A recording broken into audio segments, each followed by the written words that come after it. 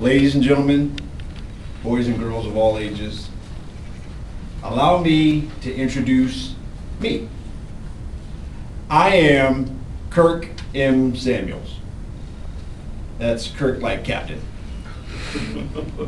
To know me is to know what I call awkward encouragement. I was born the son of a sharecropper. That was a joke. I always wanted to say that. I don't even know what a sharecropper is.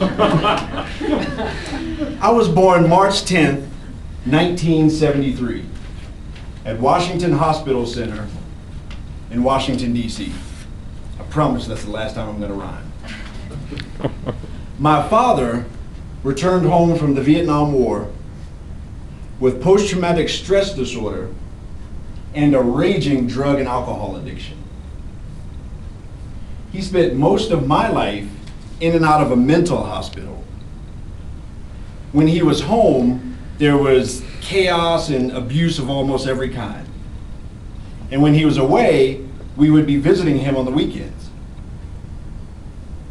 My father died in 1996 at the ripe old age of 46 years old. My mom was an abused mother, doing the best she could raising two boys in what was the murder capital of the world at the time. And in my humble opinion, I think she did a hell of a job. One of the most significant things to happen to me in my life actually occurred at the age of 9, but it leads me here today to speak to you. At the age of 9, I was introduced to my very first girlfriend. Her name was pornography. Awkward. I warned you ahead of time. I would spend the next 30 years of my life completely addicted to her. She would control everything, and she would ruin everything that she controlled. She ruined relationships, she ruined careers, self-esteem, everything. At my rock bottom, I found myself sleeping in the back of my car. And in the back of my car, I found myself in a valley. But in that valley, I found hope. And in that valley, I found grace.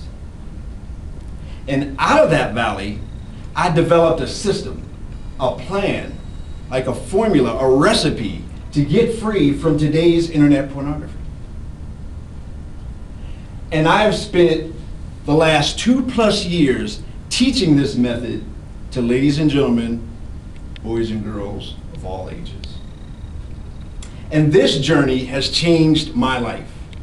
This journey has opened doors for me to speak in various venues and avenues, and this journey has ignited a fire within me. It has ignited a fire within me to write and to speak light into dark places, to speak hope into hopeless places. This journey has given me a new purpose and a vision in life to spend the rest of my life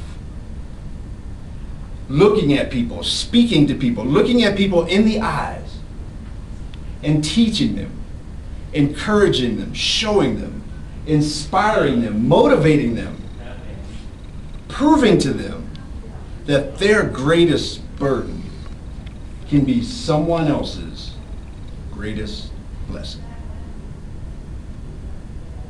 Ladies and gentlemen, boys and girls of all ages, I thank you for this time and I thank you for this opportunity. Madam Toastmaster,